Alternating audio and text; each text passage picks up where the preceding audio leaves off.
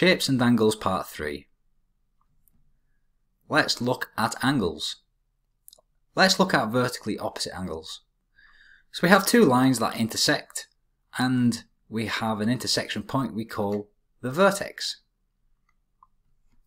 In this case, the vertex refers to this word vertically, so angles that are vertically opposite are opposite this vertex. For instance, we have this angle and this angle.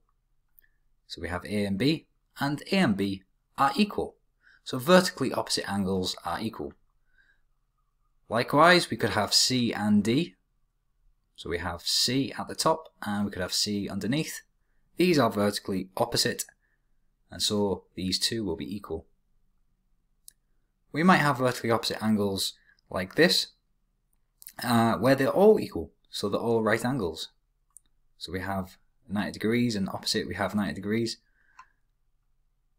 And we can say these are also vertically opposite. We might get something like this, so kind of like chopsticks. Here the vertex is this point, so we could say that the angle A is vertically opposite angle B, and these will be equal.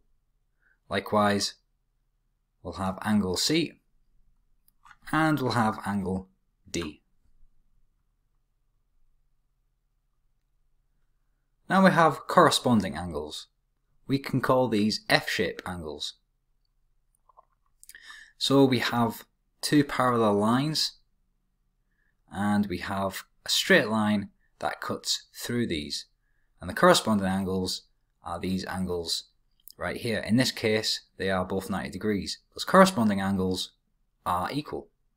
We might have, instead of a straight vertical line here, we might have a diagonal line. So we've still got the F shape, and we've still got two parallel lines, and the corresponding angles will be A and B, and these will be equal. Or we could have something like this.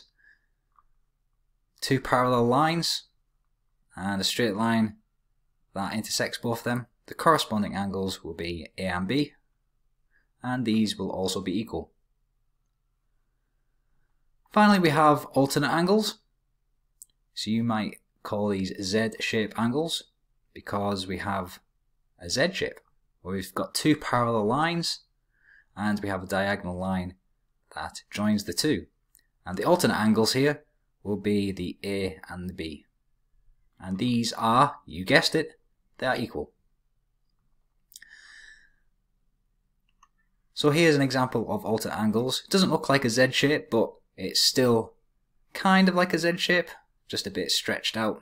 So alternate angles will be these angles here. So I'll just put A and B, and these will be equal. So an important thing to know about some angles, we've got straight line angles. So in this case, we've got a straight line, and we've got a right angle, and the angle on the straight line will add up to 180 degrees.